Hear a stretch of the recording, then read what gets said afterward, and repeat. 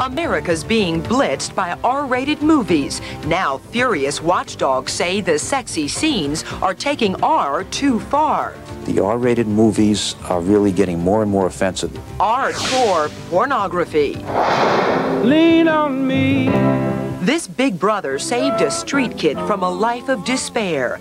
Then he saved him from jail for a crime he didn't commit. I feel like I own my life. My Brother's Keeper. Plus, a hidden camera look at an illegal after-hours underworld. And the video vamp queen hits the USA. Bonjour, America!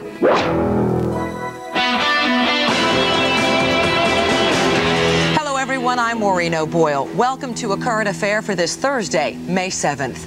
A detective stops by to question a seductive blonde about a murder. Before you can say Columbo, they're in bed together. It's a scene from the #1 movie Basic Instinct, an R-rated picture that triggered national protest because of its sexual content. Now some watchdogs fear Basic Instinct is just more proof that the R rating, which was supposed to protect America's young people, has lost its teeth.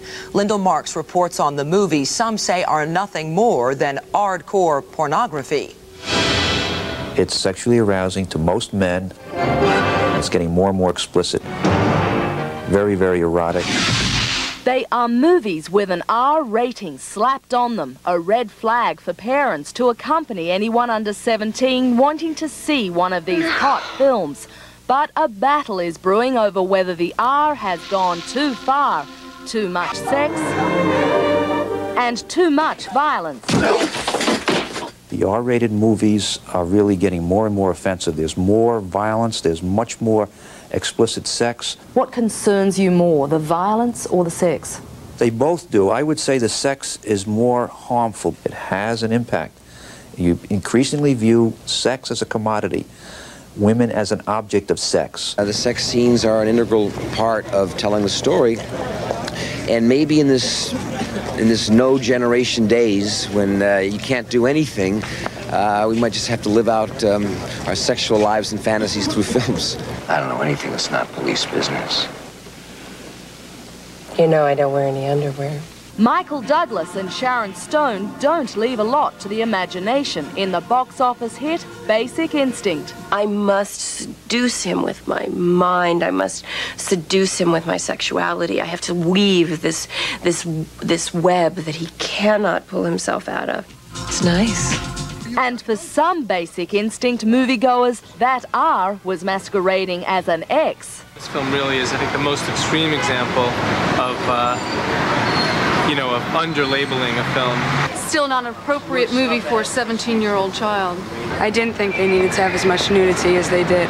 I thought they should have cut some of the scenes out or made it an X. The scarlet letter X no longer rates since the movie Henry and June was released.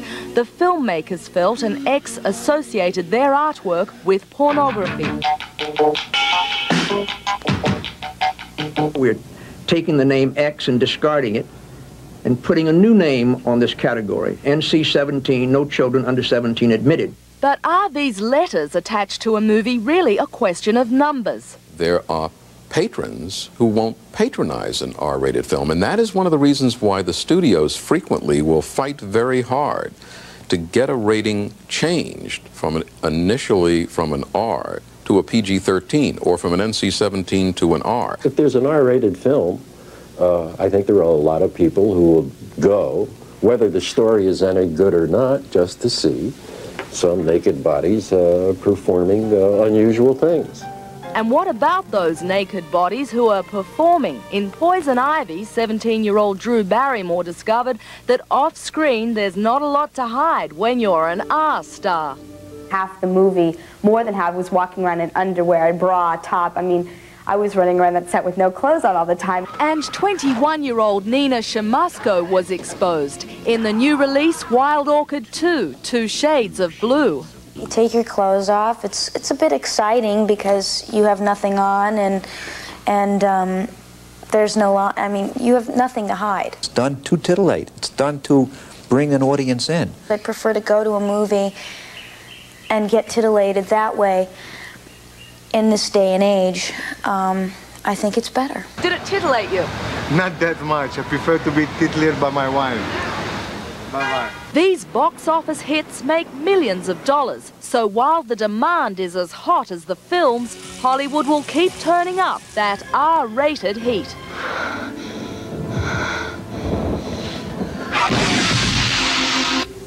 Sex and violence appear to be high on the list at the Cannes Film Festival, which opens tomorrow. 4 minutes cut out of the U.S. version of Basic Instinct have been put back in. Now, still ahead on A Current Affair, we'll take you along as our hidden cameras expose a shadowy world where night and day become one. Who's got the pay? Anybody? These card players are gambling they won't get caught by cops. The secrets of illegal after-hours clubs later. And up next, big brotherly love gets an innocent kid off a murder rap. Grace Kelly, Hollywood's Ice Maiden or the Princess of Passion. Now A Current Affair looks between the sheets. Amazing Grace. When Rick Conway joined the Big Brother program, he knew he could make a difference in someone's life. He had no idea how right he was. If it weren't for Rick, an innocent young man would be spending the rest of his life in prison. David Lee Miller met the hero who is proud to say he's my brother's keeper. Conway's on him. He's in his face. Smith tries to go around. And he goes up. Oh, and it's good again. Put your hand on top of your head. Now more than ever, there's a lesson to be learned on this basketball court in Richmond, Virginia. Here in the city that was once the capital of the Confederacy, Melvin Smith and Rick Conway stand taller than any monument. What a shot by Kareem Smith. The plain fact of the matter is that Melvin and I are friends. I feel like I own my life. What happened to Melvin Smith should never have happened. Think fast. Melvin Smith and Rick Conway are more alike than you might think. Both are from the streets. Rick was a cop turned prosecutor. Melvin, nicknamed Bug, was from a single-parent family in a rough part of town. They met through the Big Brother program 4 years ago, when Melvin was 12. Friends of few words, they shared a special bond. It sort of gave me somebody that I could look up to and, you know, feel comfortable talking to. I really wanted to be something special in someone's life who was otherwise maybe less privileged. He has a lot to offer, especially a boy 12, no matter what color. Well, you know the best way to gain a little weight where you need it. Yeah. In the weight room. Exactly.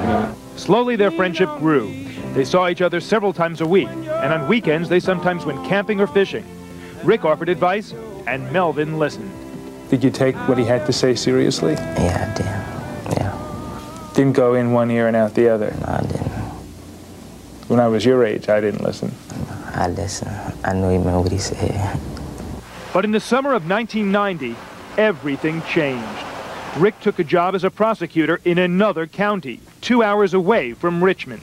I just wanted to instill in him the understanding that I was always there for him. If I wasn't there physically, I was just a phone call away. What began as a test of their friendship would soon become a matter of life and death. Here, outside Melvin's apartment complex, a 19-year-old pizza delivery man was gunned down during an attempted robbery. 2 months after the murder, Melvin was fingered as the trigger man. The gunman came running up, had a .22 rifle, shot him once as he tried to get into the car. He staggered into the car, got behind the driver's seat, tried to start the car, and the gunman shot 5 more times and literally executed him. At least until the outcome of his upcoming trial, this was Melvin's new home, the Richmond Juvenile Detention Center. And this, a 9x7 cell, the type of place he would spend the rest of his life if convicted of murder. It was the most desperate time of Melvin's young life, but still he refused to call the one person who could help, his big brother, Rick. Melvin was pretty clear with me that he didn't want me to contact Rick. And I think he was embarrassed. You were facing possibly the electric chair or life in jail. Yeah. And you never called Rick.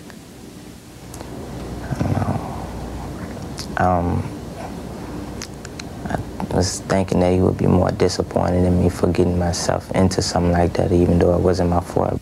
By sheer coincidence, Rick found out about Melvin's murder charge after noticing this article in a local newspaper. When I saw the nickname Bug was used in that article, I realized that this was my little brother that was charged with a violent act. I knew Melvin didn't do that.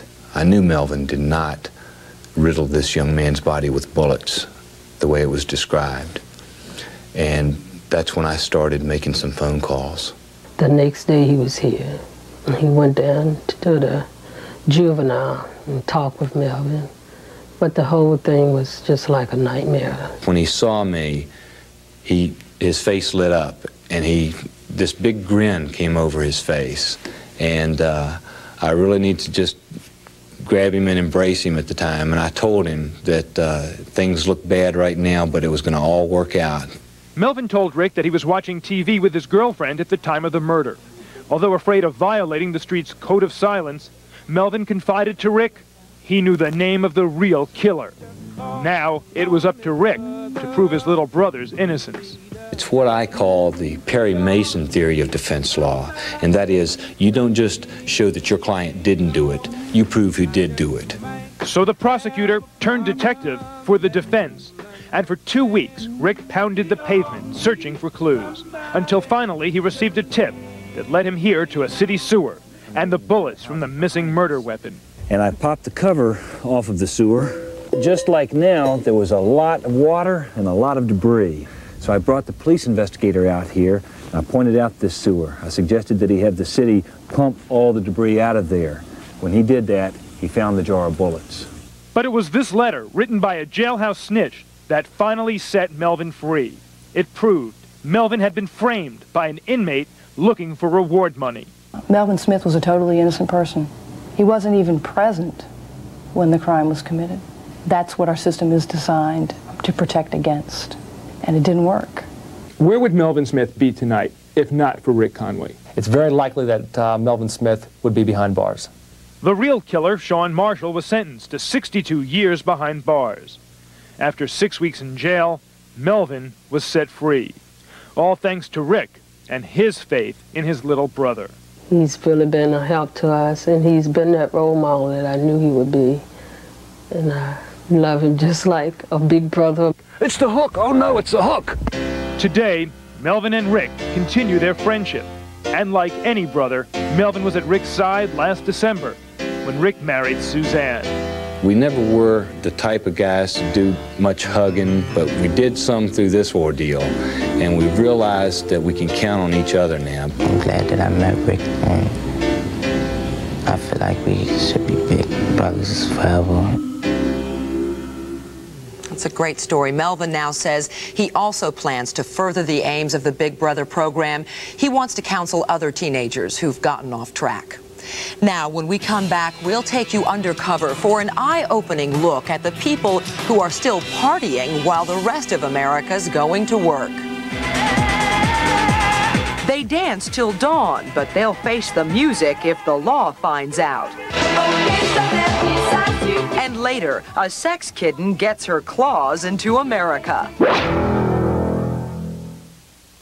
Next week, she'll always be First Lady in the hearts of America. Now, A Current Affair takes you inside the world of Jackie O. When the DJ stops the music and the lights go up at the local night spot, most of us are ready to head home. But some people just can't get enough. So they head to the underground world of after-hours clubs. But they could be risking a good time for jail time if the night spot's illegal. John Johnston and our hidden camera catch the action of the night crawlers. You're moving, you're doing things that are going to keep you awake at the same time. So where are you going to go? You're going to go to after hours. You're going to go wherever you're going to find it.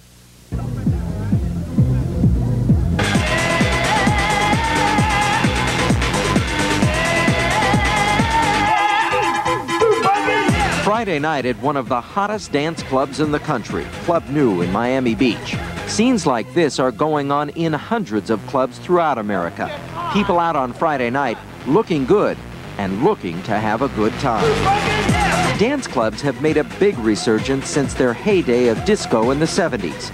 On this night, with closing time approaching, this party looks like it's just starting. So when they stop serving drinks at 4 in the morning and you don't want to call it a night, what is there to do?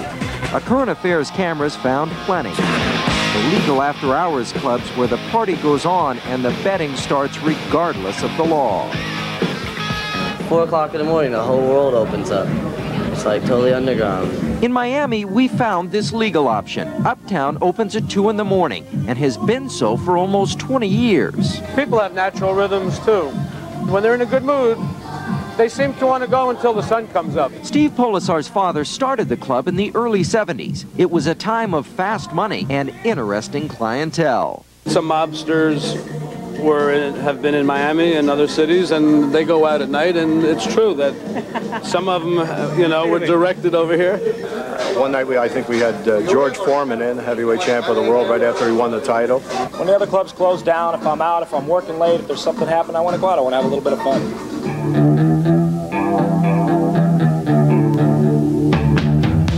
In New York City, there are not any legal options to drink after 4 a.m. And 4 a.m. is the time for night crawlers. We frisk everyone down, make sure no one has nothing on them. We keep a clean club.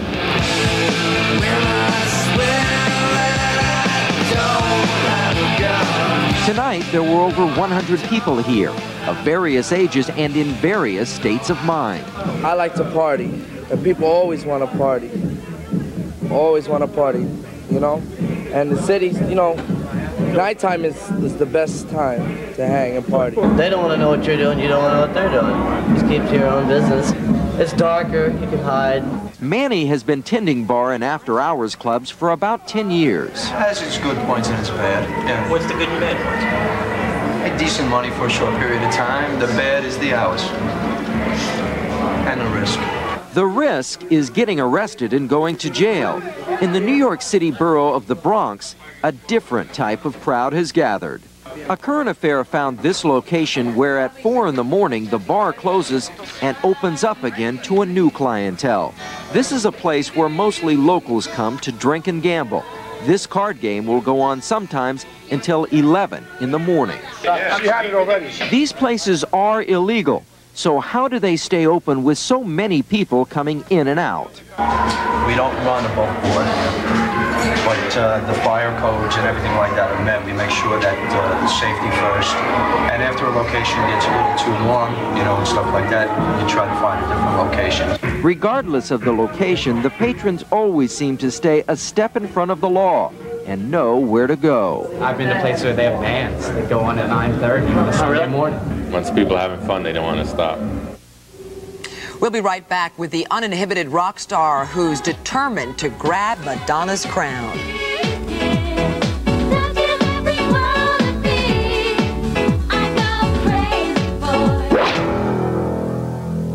Her private hell was shared by us all. But do we really know the woman behind the dark sunglasses? A Current Affair unravels the mystery of Jackie O.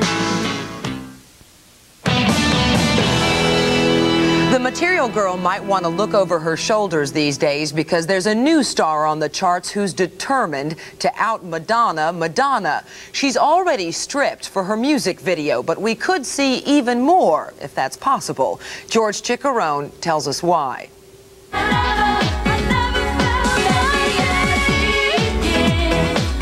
This 21-year-old French-Canadian sensation is steaming up the dance video charts in this country with her first American release, Deep Kiss.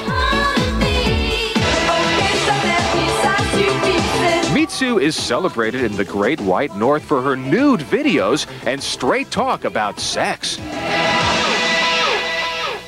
Bonjour, America! Now on her first U.S. tour, the Nude of the North greeted A Current Affair in her bubble bath for an intimate interview. Sexuality is very hidden in the society, Maybe because I come from Montreal and it's much more, maybe more open because we have an European side. Sexuality is why you have babies, it's a part of the nice things in the world. Mitsou and her racy routine have music fans talking. Probably a lot of people will protest about it. I might not change the channel when it comes on, though. The hot-blooded French-Canadian says, come on, America, loosen up. We are women, we are sexy, and that's it. We have breasts, you know. Why should we hide them? They're there for something. Mitsou's in Providence, Rhode Island tonight. She'll be in Los Angeles and New York next month. Now, coming up on A Current Affair, another star with sex appeal galore. Grace Kelly, Hollywood's ice maiden or the princess of passion. Now A Current Affair looks between the sheets. Amazing Grace. That story and more Friday on A Current Affair. And that's all for tonight. We'll see you back here tomorrow. Good night, everyone. Sean Connery, Dustin Hoffman, and Matthew Broderick star in Family Business, Saturday night at 9. Stick around now for WKRP in Cincinnati on KDSM Fox 17.